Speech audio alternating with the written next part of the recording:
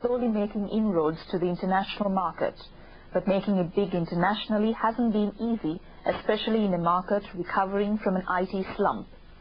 Software developers have in the meantime found growth in the local market. An increasing number of companies are now developing and marketing software aimed entirely at the local market. They mostly target first-time buyers of computer software with packages ranging from payroll operations to customer relationships management. Cheaper products and personalized services have found them a ready market in the country. The World Trade Center, the country's tallest buildings and the busiest office block. Managing the 78 separate floors with over 700,000 square feet is no easy task. Overseas Reality, the owners of the building, use high-end software packages to manage the day-to-day operations in the Twin Towers. Some of these software packages have been especially designed for managing real estate companies with a large number of tenants. In the case of the World Trade Center, that's nearly 100 officers and 5,000 people working in the building. The accounting system had to match up to systems used by top real estate companies in the world. But a top-notch accounting package had trouble matching the needs at the Twin Towers.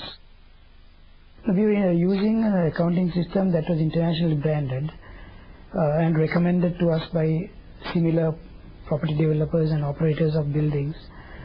Unfortunately, once it was put into operation, we found that it had a lot of shortcomings that couldn't cater to the local environment, and the local vendor or the service provider couldn't support the changes that we wanted them to do.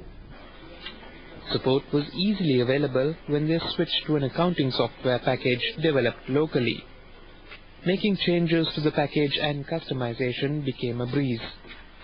I found that locally made software served the purpose better than international software for the simple reason, as I kept repeating before, that they do understand what the end user needs and they're able to provide for it, and also make changes like the ones that we have, like national security levy and defense levy and things which come in the middle of a accounting period. Datamation, the developer of this financial accounting system, is able to give their customers exactly what they want. The Twin Towers dumped their more expensive financial software to get the Finact system.